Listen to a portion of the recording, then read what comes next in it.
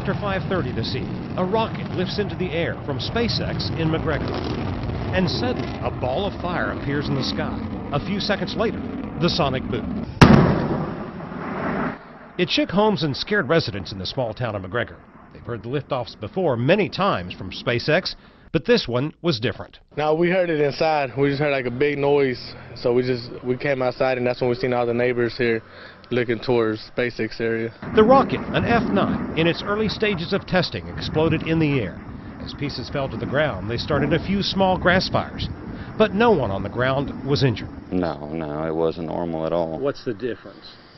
Usually it's just the loud roaring of the engine, and that's about it. But this time it was followed by the loud boom.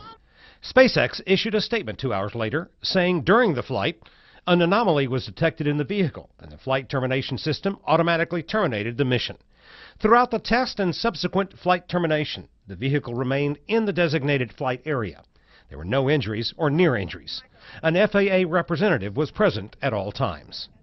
Still, people in McGregor were shocked out of their houses. It scared me. I thought somebody wrecked into the house or something. It was that loud? It was that loud. SpaceX designs, manufactures, and launches advanced rockets and spacecraft.